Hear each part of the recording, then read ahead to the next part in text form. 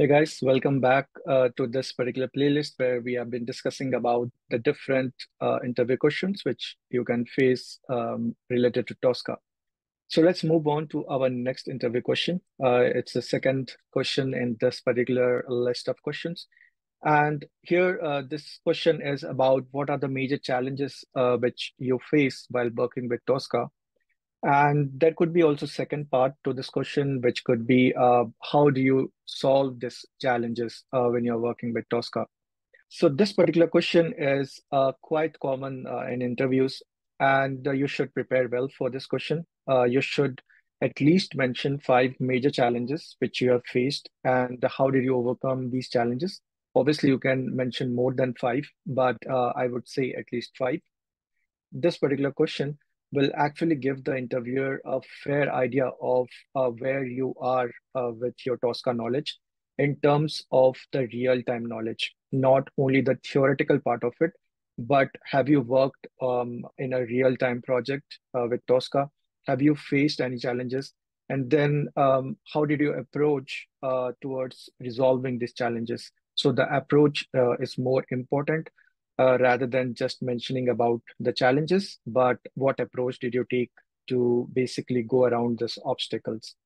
So that's what the interviewer is looking for here. So structure your answer accordingly.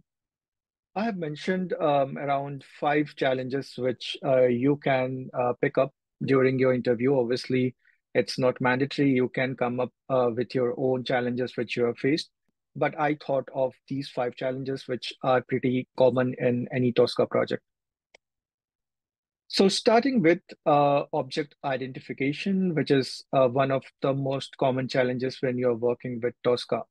So although Tosca is very effective in identifying objects across different technologies and applications, sometimes Tosca is even not able to uniquely identify an object, or it's not able to identify that object because it's built on some old technology. Now, in these kind of scenarios, we have to fall back upon different identification mechanisms. We have to use the different scanning engines. Maybe we have to fall back upon some of the scanning engines which are specific for desktop-based application, or which are specific, not specific to any particular technology. It uses some kind of image-related identification, like the UIA engine or the Vision AI engine, right? So these kind of advanced AI engines where you can use these engines to identify any particular application. It could be even a document, or even it could be a VMware machine as well, right? So we have to fall back upon these mechanisms whenever we are not able to identify it with the regular Tosca scan. Apart from this, we also sometimes need to use the different configuration parameters, which are part of the technical properties of a particular control.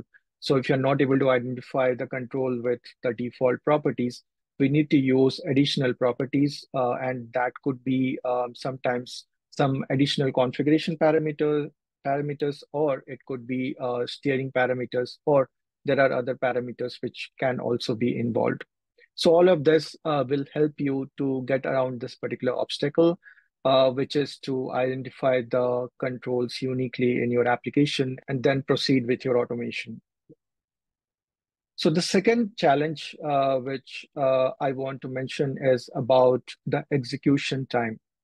Now, in an agile world or in an agile environment, we have got very short release cycles.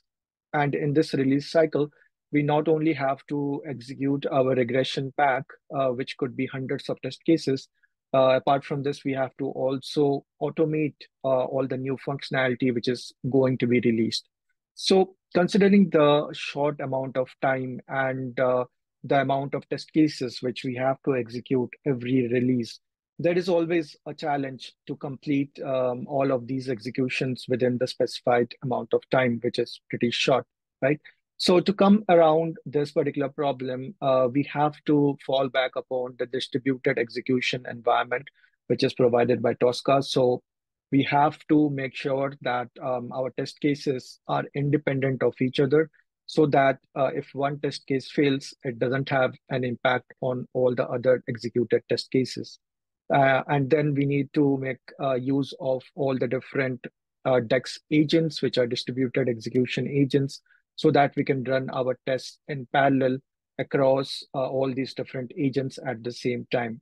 That will save us some time, and it will also speed up the execution for these hundreds of test cases.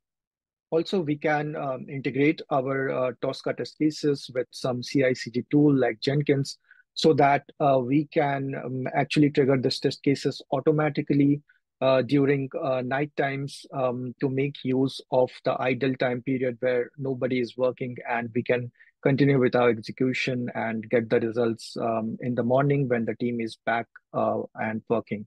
Right. So all these practices could be used to save time and to speed up the execution so that we can finish all our test execution within the short release cycles. Another challenge which is pretty common is the high maintenance, right? So whenever we are working with different Tosca projects and different teams working on the same projects, whenever some new team members come into the team, there are lots of test cases which will be added, and then everybody could be working in a different way. So that actually increases the maintenance efforts and time. So in order to overcome this particular challenge, we need to make sure that everybody is following the best practices across the team. Everybody is taking care of the framework components which are put together in Tosca, and everybody is trying to reuse whatever is already present and not creating new objects which are not required. That will bring down the maintenance efforts in the long run. Also, we can make use of the branching and merging concepts which is present in the Tosca workspace. So what will happen is we can have different branches where every team can work on their own branch or their own piece of testing which they are currently working on without affecting the main workspace, right? So this way we can reduce the maintenance time and efforts for the team. The next challenge, which I want to discuss, is about the frequent failures in Tosca.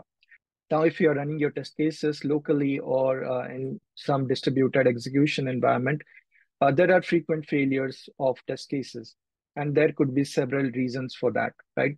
One of the reasons could be that your test case is not efficient enough, which means it's quite lengthy, it takes a lot of time, or it could be related to different changes in your application, or maybe the tests are not independent of each other. So one failure leads to other failures. Also, a lot of times you will have the situation where you have false positives, which means even though your test case has passed, actually it has not passed in terms of the validations or the actual test which it has to perform on the application. Now, these are pretty common. And the main reason behind this is you don't have enough verifications or validations added in your test cases. So to come around this particular problem, we need to make sure that all our test cases have got proper verification points. So at every test case, we have got at least one verification or more than one verifications, so that we can check whether the expected result is actually matching the actual result when we are running our tests. So that will take care of the false positives. And then we can also make use of the recovery and cleanup scenarios for all our test case executions. So whenever we come across any unexpected error event or any exception, we can handle that within our test case rather than failing our complete test pack. We can either recover from that particular scenario, or we can use a cleanup scenario even if the recovery scenario fails. So we need to implement all of this whenever we are building a test case, so that it is quite consistent in terms of execution. Also, we don't have any false positives. The last challenge which I would like to mention is the performance issues. Now, this is a pretty common issue when you are working with large enterprise teams where Tosca is being used by a lot of team members. Now, over time, what happens is the workspace keeps on growing. And then, if the same workspace is being used across different teams, different projects, then the workspace size becomes unmanageable. Now, this results in high maintenance as well as it results in performance issues where the Tosca users will have a low performance because the workspace will slow down the execution as well as your test case creation time. Now, to overcome this particular challenge, there are lots of best practices which have been provided by Tricentis itself. So we need to make sure that we have multiple workspaces across different teams. Our workspace size is not very big, like it could be around 5 GB at maximum.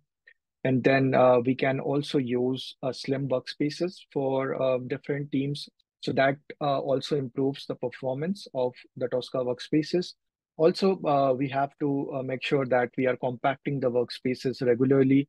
And also we can have auto exclusion feature on so that the objects which are not being used could be excluded from the workspace. So these are the five real-time challenges which you will face when you are working in a Tosca project. And this could be mentioned in this particular interview question. Obviously, there are a lot of other challenges. As I said, don't just focus on technical challenges, also focus on people and the team challenges.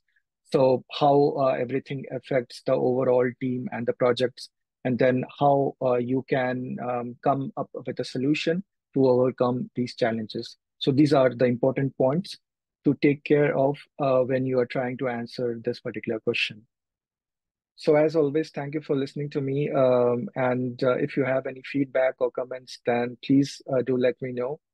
If you want me to look at any particular question related to Tosca or anything else, then feel free to reach out to me.